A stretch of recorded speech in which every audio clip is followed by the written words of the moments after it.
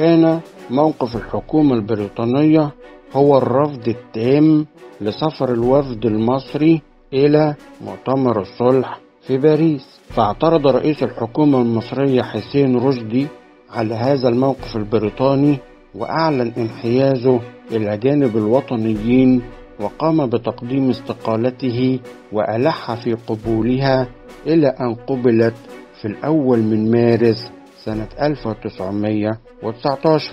وفي 6 مارس 1919 وجهت الحكومة البريطانية إنذارا إلى أعضاء الوفد المصري تعلمهم فيه بنيتها معاملة أعضاء هذا الوفد بالشدة بموجب الأحكام العرفية المعلنة في البلاد.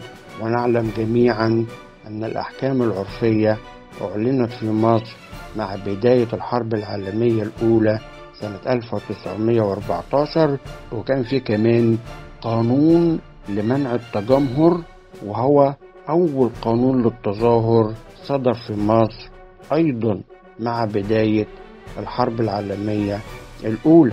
فالسلطات البريطانية أعلمت أعضاء الوفد المصري أنها ستعاملهم بالشدة بموجب الأحكام العرفية وبموجب مبادئ الحماية البريطانية وبموجب قانون منع التجمهر. إلا أن أعضاء الوفد لم يكترثوا لهذا الإنذار البريطاني وصمدوا له، فألقت السلطات البريطانية القبض على سعد زغلول وحمد الباسل واسماعيل صدقي ومحمد محمود أعضاء الوفد، واتخذت ضدهم إجراء هام. هذا الإجراء الذي كان بمثابة الشرارة التي أطلقت ثورة 19 في يوم 9 مارس سنة 1919. فكانت ثورة من أجل التحرير والاستقلال عن الحماية البريطانية وما اتصل بها من نظام سياسي واقتصادي. دكتور حسين إبراهيم العطار، أستاذ التاريخ الحديث والمعاصر.